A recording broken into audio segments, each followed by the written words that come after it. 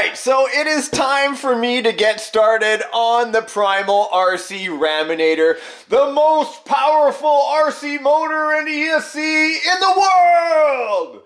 Yes, in the last episode we had a look at the MGM combo and the leaner motor that I got. It is in the background. It is absolutely phenomenal. This thing is a giant. Somebody said, put this into your axial rift. I think that's a great idea. As you can see, we could probably fit it like right, well, it would have to hang out the back. But you know what I'm saying? Here's a travel mug of coffee, if that helps. That's a good one, hey? The leaner sensored 3100 brushless sensored motor is going to be going into this today. I know I'm taking too much time, but a lot of people have never seen this, including me, at the time of this filming, and it's absolutely insanity.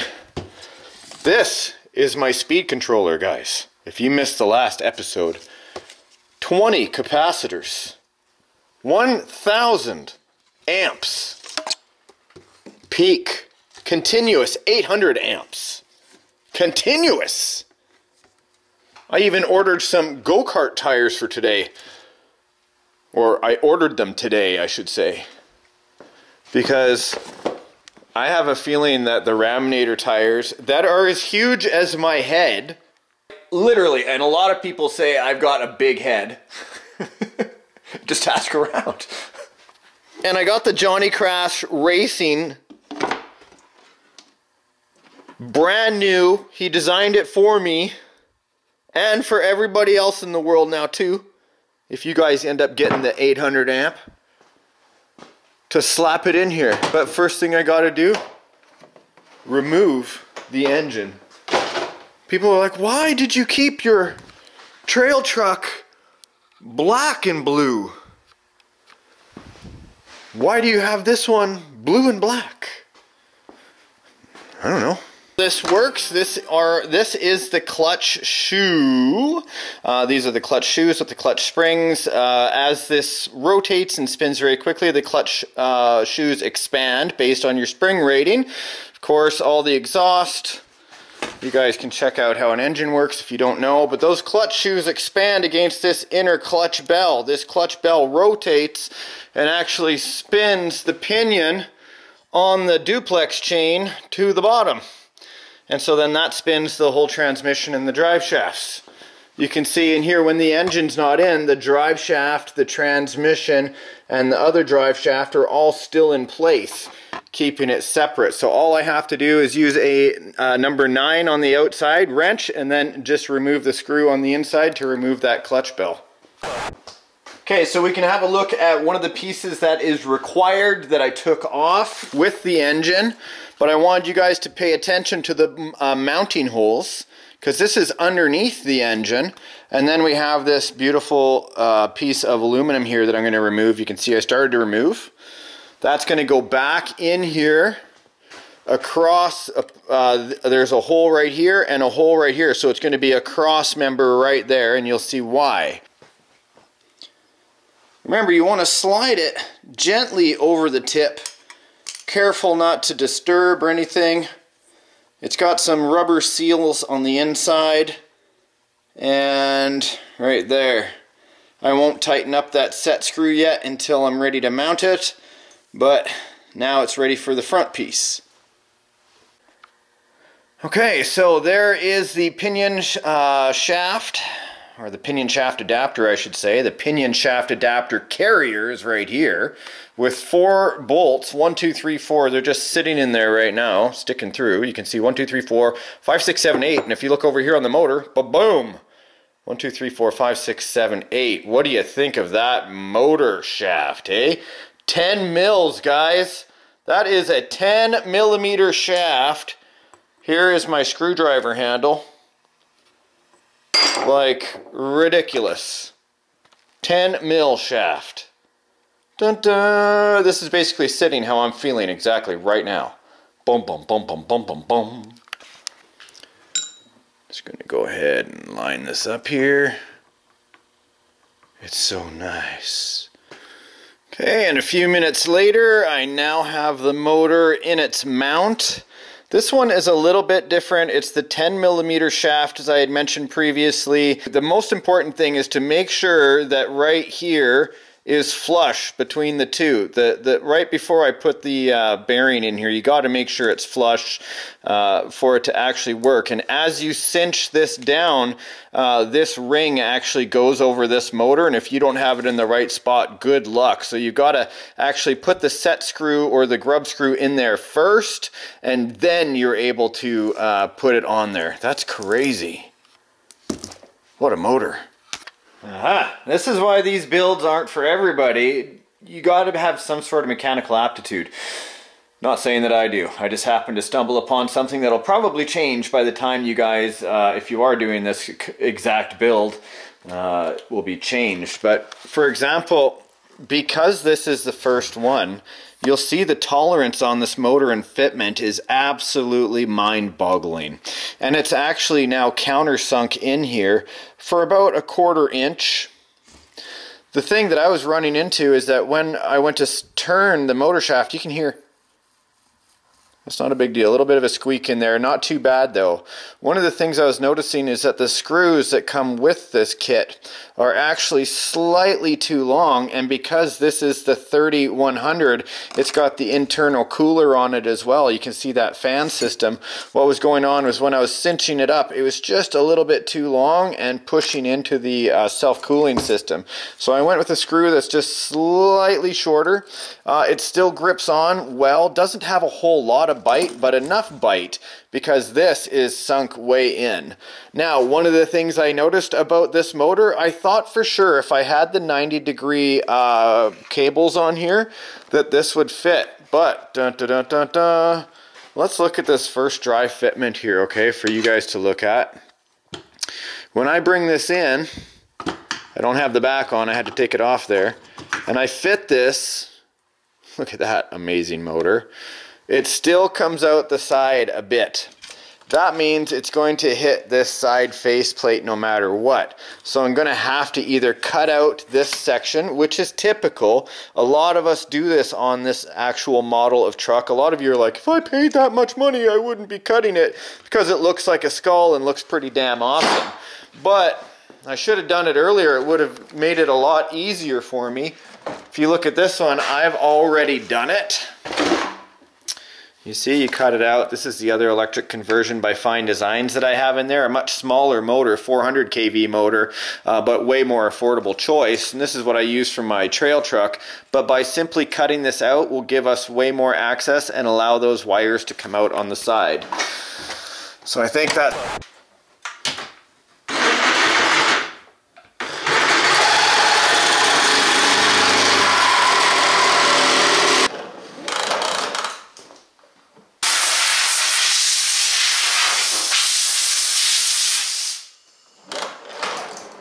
Hey, no wardrobe malfunction today, please.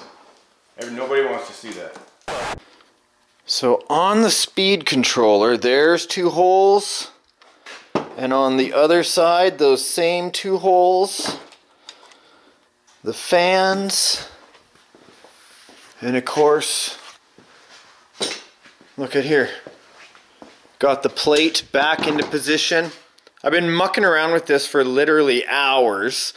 But that's why I even do this hobby, to pass the time and to have a good experience overall. I just take my time, make sure that it's done right. The lower and the upper suspension links are now in. The motor is completely secure. I made sure to put in the 2 carrier bearings for the duplex chain, and then I greased it heavily on the inside of the duplex sprocket there. So as it turns, it'll help distribute the oil or the grease. And then of course help keep that chain a little cooler as we're ripping with top speeds that those chains really were never designed for. But this is exactly why I decided to do this, because of the duplex chain in there is going to help. Now look at this beautiful piece from Johnny Crash Racing. This top bar, the thickness of it compared to a stock one, for example, look at this. The density measurement is ridiculous, right? So the brilliance of this is it's actually going to carry the ESC above. See, everyone's been wondering, how's it going to work? But it goes into the stock holes that are there. We're actually going to carry the ESC in between these 4 screws because of the holes on the ESC. Aha! So, because MGM puts this 3D mounted plate on here, I'm going to have to unscrew it from the bottom. That's okay. It's got the on-off switch here, but I'll actually put that somewhere else. I couldn't get this to fit. That's okay though. Fuck it. I'm going to remove the on-off switch now because they were like the biggest failure point on any ESC. Just going to attach these and make it into a jumper. Let us take a moment to truly appreciate what we're looking at here. It is properly mounted. The ESC could basically run a full-size car. Here's the jumper.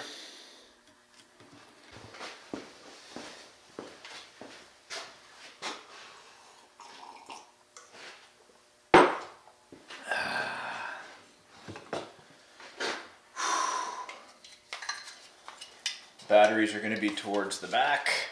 I'm going to sandwich it in between these 2 plates. Oh my god, it's so sexy already. Dang. Lining it up properly. Ho ho ho ho. There it is. Mounted up where it should be. Now I'm going to start putting in the battery plate. So I've already put in these 2 mounts onto the existing bar. There's another bar that goes right in here. I got to put the 2 mounts on it for this beautiful JCR carbon fiber battery tray. It's time. I get to put this piece on. Everything is not wired or hooked up yet. In fact, I see some things, because I have the very first PRIMAL RC Raminator to have this setup in it, I can see a few things that need to be changed already. Look at this, guys. It is now mounted up. You know, like, what is this jumble of wires? I get it. Here is the plate for the batteries, 2 batteries. I can run 3 batteries. As you can see, I've just got a jumper in here, so in case I want to run 3, I have to do the wiring here. The other thing is that this harness wire does not reach the far side where the harness actually needs to sit. So that's a bit of a problem, because it's going to be going into here. As well as these beautiful wires that I had are actually not even long enough to reach to where we're at. As you can see, they needed to be at least, 6 to 7 inches longer, but none of us were going to know that. I do have 10 gauge and 8 gauge wire here. So I'm going to have to do that, but for the time being, it is almost dark outside. Dun, dun, dun. Well, it's getting towards dinner time, I should say. I'm going to get that in place and put the wheels on and just have a look at it and appreciate it for what it is.